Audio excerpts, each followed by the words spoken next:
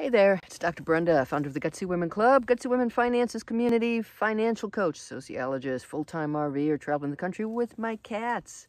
Welcome. Okay.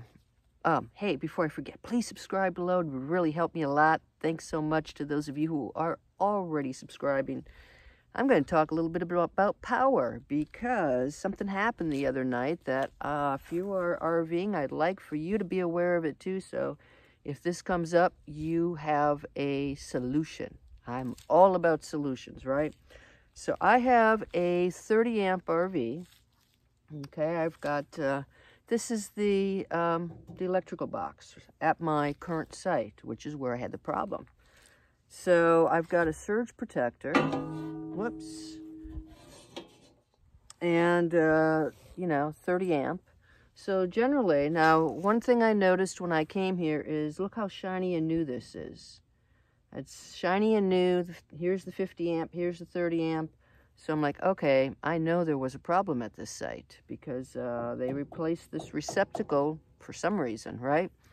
So I plugged in like I usually do, turned the power on, see what happens here. Okay, so far so good. So, here, let's see. You can see the lights on over there. So that's generally the way I plug in, right? No problem. And my first night here, I'd taken a walk, came back, and the microwave light is out. The clock is out. It's like, okay, there must have been a power outage. No problem, set the clock again. And I'm doing some work, and all of a sudden, everything starts flickering. A good example is the refrigerator. So the refrigerator, when I don't have it plugged into electric, it switches to propane. And I could hear it flickering back and forth between propane and electric, flickering. And of course it was night, because this stuff always happens at night. So I came out to the box and I jiggled this. This is a little bit loose. So this is the 30 amp thing. Now I've since called them, and they sent somebody over to check it out. So, but anyway, so the lights are flickering, made sure this was more secure, and went back to the coach. And about 10 minutes later, the same thing is happening. I'm in my pajamas, running out here again, and it's like, okay, well, that's not going to work. So what am I going to do? When I first bought my RV, which is now like 2 years ago, I can't believe it. I read through so many things about what I needed. Some of the stuff I didn't. Some of the stuff, really wasn't made for a Class C. But this is something I've been carrying around ever since. It's referred to as a dog bone. Hopefully a dog doesn't come after it. But it's an adapter. It's a 3050 adapter. And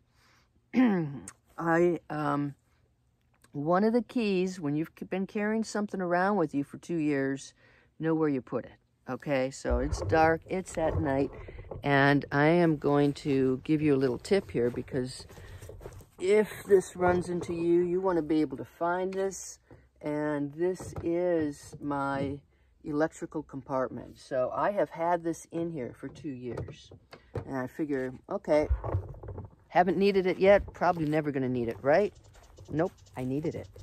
I needed it. So let me show you what I had to do is took off the 30 amp. I'm going to turn it all off again. Okay. And with my surge protector, I plugged in the 30 piece here. Now this is the 50 amp. So the 50 amp, I'm able to plug that in there, turn the 50 amps back on, okay, and I'm back in business. So that is a way to solve it. If you are having problems with the 30 amp and your RV, your rig is 30 amps, get yourself a 50 to 30 amp adapter.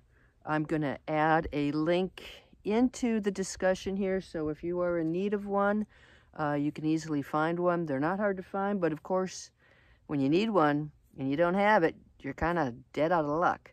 So, and not all of the boxes are going to come with 30 and 50 amps, but it worked out really well for me this time, and that's a tip for you. So if you are full-time RVing, if you are part-time RVing, if you are RVing, get one of these Dogbones. So, yeah, but that's a good way to sort of troubleshoot and get yourself some power when the 30 amp has failed.